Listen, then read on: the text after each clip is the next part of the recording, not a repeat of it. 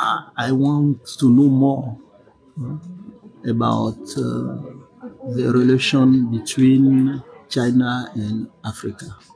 And I know that Guangdong is a major province of foreign investments and trade.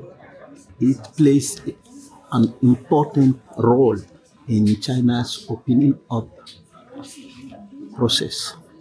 And I'm here to hear what the head of Guangdong can say about the relation between China and Africa. Guangdong is a nice province, and Guangdong is a pioneer province in the way of more relation between China and Africa.